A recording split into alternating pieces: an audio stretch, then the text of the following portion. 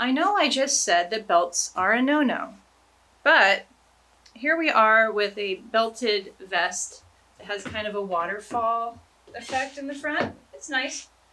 But what I like about this is that you can choose the amount of room you need, and you can just kind of bunch up the fabric in the front.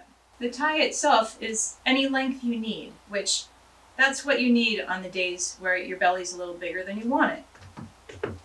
It also creates a lot of fabric up here. I think this is a cute way to cover up a little bulge. What you want to do is you want to create a lot of fabric in the front. This is a nice item.